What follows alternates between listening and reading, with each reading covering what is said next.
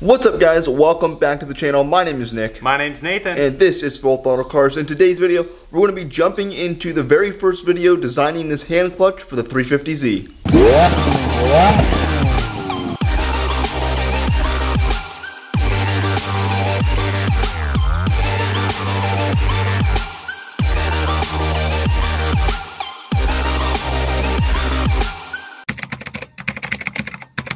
Alright guys, so I just finished soldering up this little piece here. If you can see, I just put these two little terminal connectors here on each of these ends because it did not have those there before, and that's going to make it a lot easier to actually connect the wires from the sensor into this little HX711 board.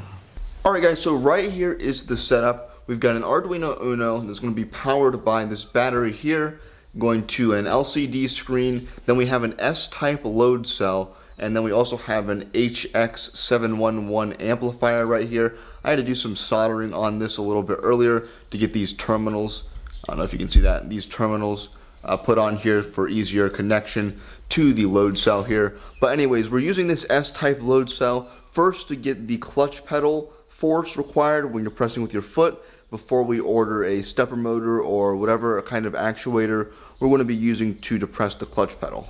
Alright guys, so Nathan is up in the Z. We've got the setup right here. I'm going to put that down and put the S-type load cell in between the pedal and Nathan's foot. Now we could use a different type of load cell that's more of just a flat one that would be a lot easier to put down there. However, we needed this S-type load cell for whenever we make the actual grip portion, which is going to go on the shift lever down there, you can see, but that's just going to be somewhat of a bike brake that will then pull on this S-type load cell. So that is why we needed this S-type load cell, so we can have one end right here connected to the lever and another end connected to something steady. So when we pull on the lever, it's going to pull on this and make a force. Alright guys, so here's just a little example here. We got Nathan's going to put that sensor underneath my foot down there. And I am trying not to squash Nathan's foot. We already tried with Nathan, but his big boots did not make this very easy. Good so far? Yep, keep pushing. Whoa. Alright, well, so it peaked at about 60, if you could see that. I think it was like 57 or something maybe.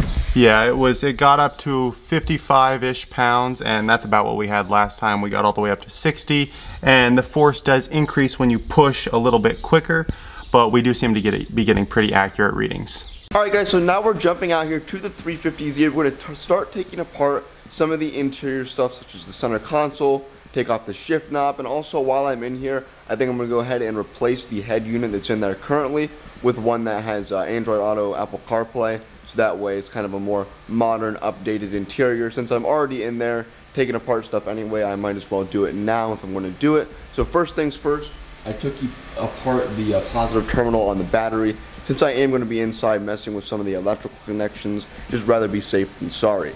But I'll jump onto the inside and start taking apart stuff in there. For the most part, I think I'll do a time-lapse video of this, so that way you don't have to sit through and watch it, and it's not going to be like an explanation on how to do all this stuff type of video, because I'm kind of learning as I go and watching YouTube videos on how to take that stuff apart already. But yeah, we'll jump to a time-lapse and start taking apart the interior.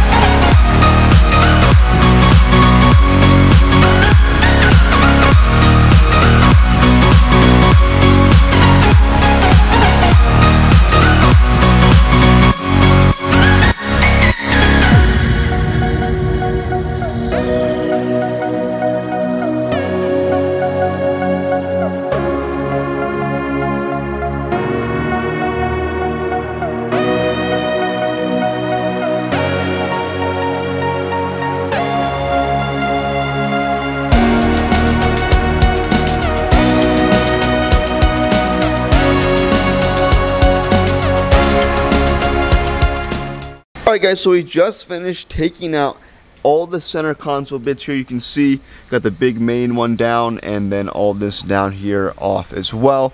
Ideally, the reason we were going to do this is to get an idea of where we're going to run the wires. So for the Arduino and the force sensor, that's going to go right in here where the center console is. The center console is going to stay here, but we got to get these wires run somehow. So we're going to have the Arduino set up right here, then hopefully run the wires down along through here, up in here, and then under the front dash up there you can see, and then down over there by the pedals there'll be a stepper motor, which is where we're running these wires to.